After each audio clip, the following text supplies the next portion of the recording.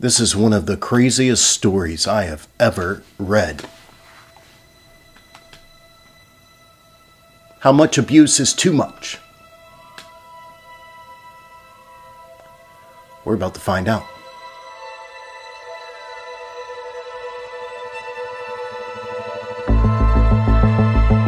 I grew up in what seemed to be a perfect family.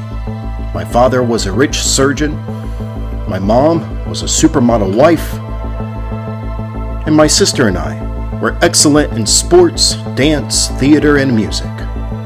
From the outside, things looked amazing, but from the inside, we were miserable. My parents argued nightly. My father would throw things and physically abuse my mother. Once my mom decided to stop fighting, my father would turn his attention to my sister and I. He would hit us, call us names, and tell us how he could get rid of us all, and no one would know where to find us. When he wasn't beating us, he made things sexual.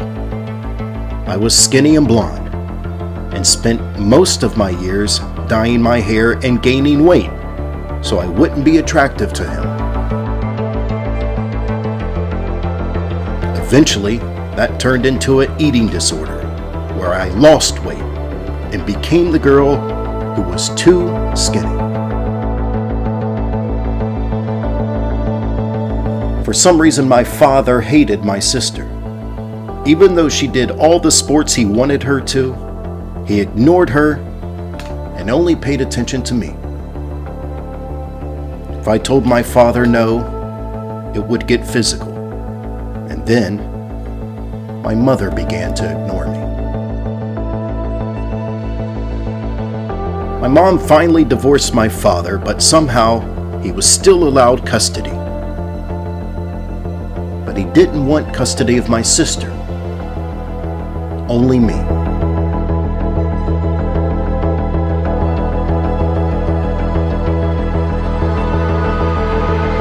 From the trauma, I've developed PTSD, schizophrenia, night terrors, and so on. I've spent many nights hyperventilating, screaming, vomiting, and my hair would even fall out. Over the years, my father refused to get me help or allow me to take medication.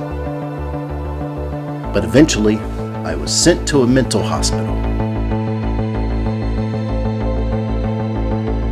After that, things got a little bit better, but my past abuse led to an abusive relationship with a boy. Same things, different guy. Drugs, sexual assault, and more visits to the hospital. This has been my life.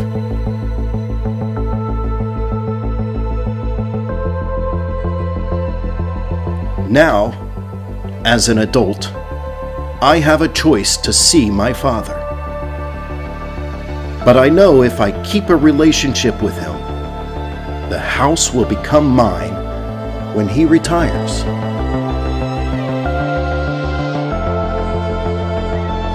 If I had a house like his, without having to work for it, I would be set for life.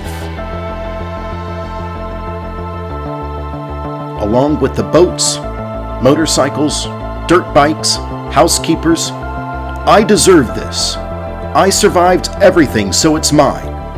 I deserve something out of this relationship.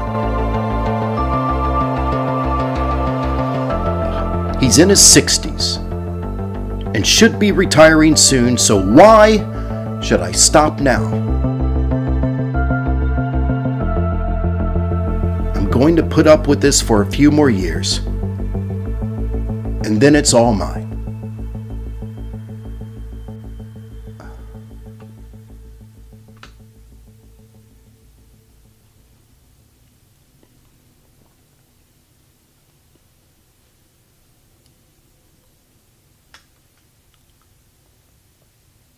For the first time,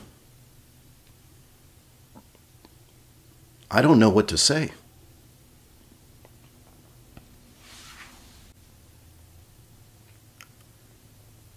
I honestly don't know what to say.